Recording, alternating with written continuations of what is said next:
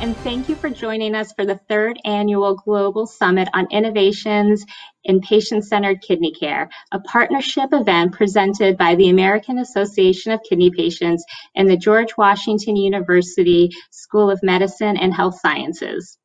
My name is Diana Clynes, and I'm the Executive Director for the American Association of Kidney Patients. I'm pleased to introduce Dr. Michelle Tarver, Director of Patient Science and Engagement with the Center for Devices and Radiological Health at the U.S. Food and Drug Administration, for a session on International Kidney Innovations Consortium, Policymakers, Practitioners, and Patients Respond. As we enter into the decade of the kidney, the AAKP is leading efforts in the emerging global consortium for kidney innovation that is being led by patient consumers around the world who are rejecting status quo kidney care. We are driving a patient-centered culture where kidney patients, as consumers of healthcare, are at the table and influencing decisions that are being made about them, because no longer will decisions be made without them. This growing global network of patient organizations will be working closely with their government and industry to inspire change. We respect all professionals who have elevated and embraced not only patients, but patients as healthcare consumers. And both Dr. Tarver and Ms. Salati will speak directly to the importance and unmistakable value of patient engagement in both federal agencies and industry. I'd now like to turn it over to Dr. Tarver. Thank you so much for the opportunity to share with you the work we're doing at the Center for Devices and Radiological Health on incorporating the patient perspective in the medical device evaluation.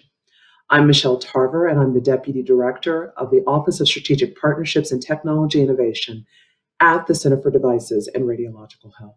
Patients are at the heart of everything we do. In fact, it is the first word of our vision statement that patients in the U.S. have access to high-quality, safe, and effective medical devices of public health importance first in the world. Now, patients are the first word because they are the most important person in the equation. In fact, patient input is useful across the total product life cycle. Patients help inform the needs and, in fact, direct where there are technologies absent that meet those needs. Patients can also give us insights in how the device is designed, as well as inform how the trial is designed so that it captures outcomes that are important to patients, as well as measuring those outcomes in a way that allows for patients to be retained in the trial and give good quality data. Patients also lend their perspective on how they value the benefits and risks associated with the medical device and its alternative treatment options. And those perspectives are important in our regulatory decision-making process. Patients also give us insights on how we can communicate those benefits and risks back to other patients in a way that they can understand and can inform their healthcare decision-making.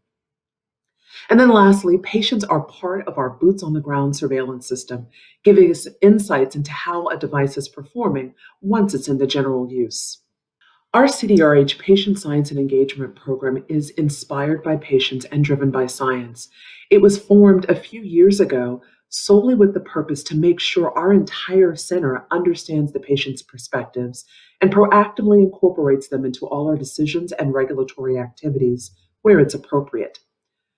The three pillars that undergird this overarching goal is consistent regulatory review, when patient information is included in a medical device submission, fostering a culture of patient engagement, and working to optimize the research roadmap, creating evidence that supports the incorporation of structured, well-defined patient input into regulatory decision-making. Let's focus for a moment on how we do consistent regulatory review. Before I start talking about that, I want to level set on how patient input is incorporated in regulatory efforts specifically. We talk about patient engagement, and people use that term quite loosely, but our draft definition is that patient engagement are those intentional, meaningful interactions with patients that provide opportunities for us to mutually learn and to effectively collaborate across the total product life cycle. It is a relationship. But it's a relationship that supports the development of the science of patient input.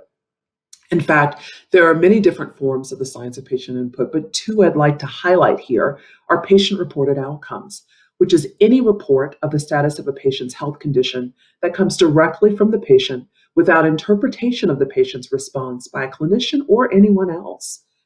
It's how they feel, how they function, and how they survive in life. Patient preference information is different than that.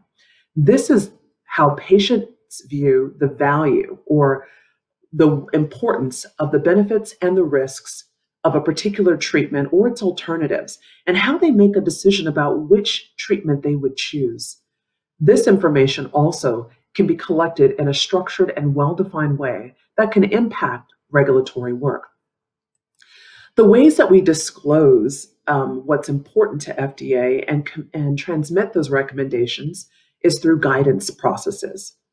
We have put forth many guidance documents that help to detail how patient input can be used in our efforts, but one I'd like to highlight is a draft guidance that we issued last year on how patient-reported outcomes can be selected, developed, modified, and adapted for use in medical device evaluation. It's almost a best principles guide that talks about some of the important elements for people to consider if they're going to include it in their development pipeline. We know that by clear and consistent communication of the expectations that FDA has, we're more likely to have an impact on the pipeline across the total product life cycle. One different mechanism that we use is the Medical Device Development Tool Program, where we qualify patient-reported outcome measures as well as other tools to create efficiency in our process, as well as minimize the uncertainty in the regulatory review process for industry. We currently have 3 qualified instruments in the program, and a number of other patient-reported outcome measures are under review in various different product areas. We encourage developers to submit to this program because we do know that it has benefits across many different devices, particularly those innovative technologies. Some of our efforts have had regulatory impacts. In fact, we have seen, because of our clear guidance documents, that industry is more likely to do patient studies, and one of them includes the patient preference information studies. In fact, there are 24 industry-sponsored studies that have been completed or in the pipeline, and those studies have expanded our labeled indication for medical devices, as well as informed the design of a clinical trial by helping to set the performance targets. Patient-reported outcomes have also had an impact in our regulatory work, with over 50% of studies with clinical data, including a patient-reported outcome measure. The only way we're able to accomplish this, as I alluded to earlier, is by fostering a culture of patient engagement, both within the walls of CDRH and outside. We have put on our website a video that details the ways in which patients can engage with our center. And in fact, it features one of AAKP's own, Paul Conway. This gives some insights to patients that we are open to hearing directly from patients about their experiences. We also have a very formal mechanism called the Patient Engagement Advisory Committee. This committee is the only one like it at the agency. It is comprised of diverse patients, caregivers, and patient advocates. And our goal with this committee is to hear formal recommendations regarding general matters related to medical devices. We have had a number of peak meetings over the years, touching on areas such as the design and conduct of clinical trials, post-market data safety surveillance, how we communicate around cybersecurity, as well as artificial intelligence and machine learning. We encourage you to visit our website and stay tuned for the upcoming meeting this year on a post-market topic that I think will be of interest to many of you. Our peak meeting doesn't just end in the discussion, but it also leads to tangible outcomes. One such outcome was from a theme we heard during our meeting in 2017 on clinical trials. There was a lot of discussion around the omission of certain patients from trials, particularly patients from different racial and ethnic backgrounds. And so we put together with our Office of Minority Health and Health Equity a video to encourage underrepresented populations to participate in medical device clinical trials. We encourage you to view this video. We also drafted a guidance document on how patients can engage in the design and conduct of medical device studies. The draft guidance was posted, and we are working on finalizing this guidance. This is our way of debunking some myths that may have been perceived about patient engagement, as well as encouraging industry and other stakeholders to include the patients in the process. From our peak meeting in 2019, we discussed cybersecurity. And from that meeting, we decided to put forward a white paper that talks about best practices on how one might communicate about cybersecurity vulnerabilities. We also committed to launching a mini-series on cybersecurity hygiene, and we encourage you to visit our websites and check for updates on this effort. So I mentioned some of the work we've done to externally talk about policy as well as efforts to impact medical devices. I'd like to talk a little bit about some of the internal resources we have and efforts we've undertaken to include the patient's voice. The patient and caregiver connection is a mechanism that our staff can use to hear from individual patients about what it's like to live with their specific condition, interact with the medical devices that treat that condition, as well as hear about current issues or concerns facing that patient community. We currently have 18 partners that we reach out to depending on the topic and the need of our review staff. I'd like to share with you a few examples in which members of our patient and caregiver connection have lent their insights to our work. Right before the COVID-19 pandemic hit, we had a workshop on how artificial intelligence is being used in radiological imaging. And we heard from 3 patients and their caregiver about how this technology may impact their quality of life.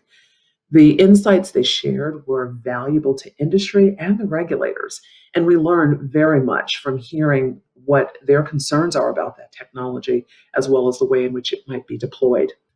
During the COVID-19 pandemic, we reached out to members of the American Association of Kidney Patients and specifically asked them about challenges they may be having managing their kidney disease.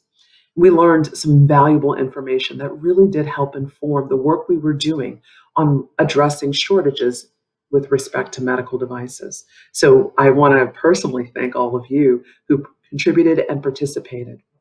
So our work doesn't start with our regulatory efforts, but it extends beyond that and how we might optimize research to benefit the entire healthcare ecosystem. And we don't do that in a vacuum. We do that collaboratively with patients and other stakeholders, domestically as well as across the globe. On this slide, you can see work that we've been doing in various different disease areas, but our work is designed to de-risk the inclusion of patients' perspectives by taking on that risk ourselves at the center. We also are hoping that we can plant seeds that can lead to innovative technologies, landing in the lives of patients and positively impacting their health. You can see one of our projects that we are doing with the Kidney Health Initiative is focused on wearable technologies to treat kidney disease and how patients weigh the benefits and risks associated with a potential therapy that uses this modality. We also are interested in ensuring that all voices are included in the conversation.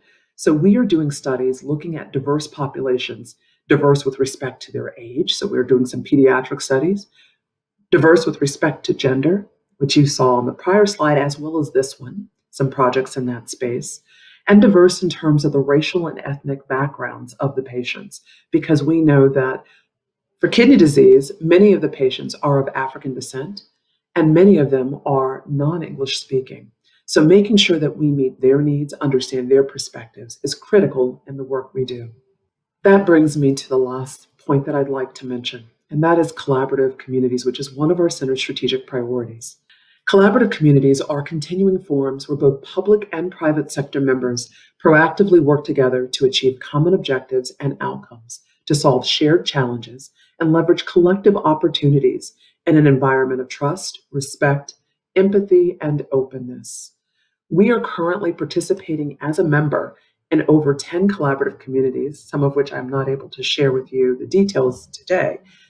And many of those communities, as you can see by the highlighting in orange, have patient participation as well. The ones that are italicized are looking for patient participation. So very clearly, all of our collaborative partners recognize the importance of patient voice. These collaborative efforts include domestic as well as international partners. I encourage you to visit our website where you can find more information about this effort. So to summarize, patients can directly impact medical device evaluation, whether it's by engaging with us, by contributing their outcomes measured in a structured and well-defined way, by sharing with us their preferences, or contributing data that's being collected from digital health technologies and other innovative ways of measuring their experience. It can have a significant impact on our work. As we journey from concept to care, I want to highlight a couple of points. The first is that the medical device ecosystem is shifting. In fact, CDRH has made significant progress in advancing the science of patient input, integrating that science into the work that we do, and making interactions with patients part of our daily business culture. Understanding the patient's perspective and proactively incorporating them into the medical device evaluation process will lead to promotion and protection of public health. We are working to explore the novel applications of patient input through our regulatory science efforts, because we know that there are more emerging methods and technologies that can afford more opportunities to integrate the patient perspective seamlessly into the evaluation of medical technologies. We encourage that working together, journeying together in that pre-competitive space across the healthcare ecosystem, and that will help us seamlessly integrate the patients and their voice in all aspects of health and wellness. We have a number of resources available, and we encourage you to visit our websites for various information, as well as if you have questions, don't hesitate to reach out to our mailboxes. And with that, I'd like to thank you for your attention and hope that you also decide to engage with CDRH in the work that we do. Thank you. Thank you, Dr. Tarver, for a wonderful presentation. I would now like to pose a few questions. Through your role at the FDA, you have had a tremendous amount of personal interaction with patients from many disease groups, including, of course, kidney patients.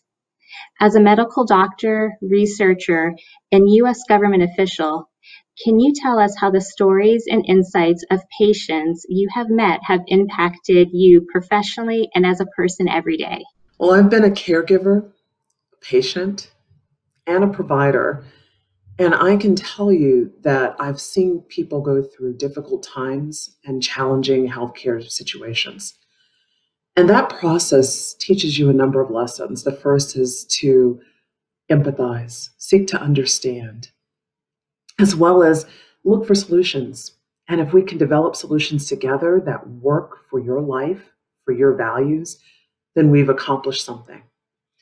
But I've also learned that we aren't always successful, but it doesn't mean we don't keep trying. And so with that, as a regulator, I am looking for ways in which we can expand the footprint of patients in the process, how we can incorporate their voice, but incorporate it in a meaningful way. It's not always successful. Even the research projects that we do are not always successful in accomplishing the goal that we'd like to accomplish. But it gives us insights, and it gives us a step forward in the right direction of making this more of how we all do business in healthcare. And now a final question for you, Dr. Tarver. The Global Summit audience has expanded rapidly over the past several years and now includes researchers, regulators, and patients worldwide. As a U.S. regulatory official who is actively encouraging companies to include patient insights across the product development lifecycle, what message do you have for researchers, regulators, and patients considering the inclusion of patient insight data in their countries? Well, I think the first thing, as I alluded to in my presentation, is the importance of thinking about the patient's input across the total product life cycle. There is not one point only in which the patient's voice should be included. Because medical devices are being developed for people in various countries, what those unmet needs are in terms of how the disease may manifest in their lives may vary. And so asking the patients that will actually be using that device may be important. I think it's also important to think about how do you communicate to patients and measure the outcomes that are important to patients. the language that's used, the cultural references that are important, as well as the features of their life vary from country to country. So one person's measurement in one country may not reflect the experience of patients in other countries. So including the voices of the patients that are using that device in their respective locations is critical, as well as the post-market experience. Care is different from country to country. And so including patients in various countries in the process of understanding the post-market surveillance once the device is in general use is going to be critical too. So as I said, across the total product life cycle, patients from all backgrounds in various countries should be considered.